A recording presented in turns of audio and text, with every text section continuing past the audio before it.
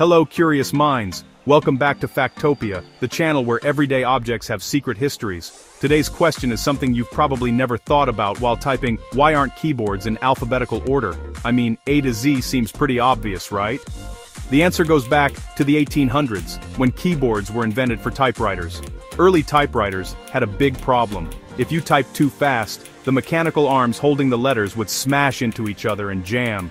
And apparently, people were already typing aggressively back then. To fix this, inventors created the QWERTY layout, which deliberately spread out commonly used letters. This slowed typists down just enough to prevent jams. So, yes, your keyboard layout was designed to make you type worse, rude, but effective. The layout was created by Christopher Latham Sholes in the 1870s, and once people learned it, switching became a nightmare.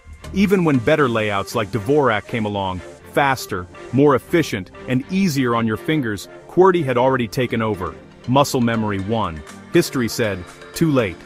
Today keyboards aren't mechanical jam monsters anymore, but we're still using a system designed for 19th century machines. Basically, your modern laptop is honoring the trauma of old typewriters, so next time you misspell a word, just blame history. If you enjoyed this everyday tech mystery, please support the channel by liking, sharing, and subscribing to Factopia. It really helps us grow and bring you more fascinating facts hiding in plain sight. See you in the next one.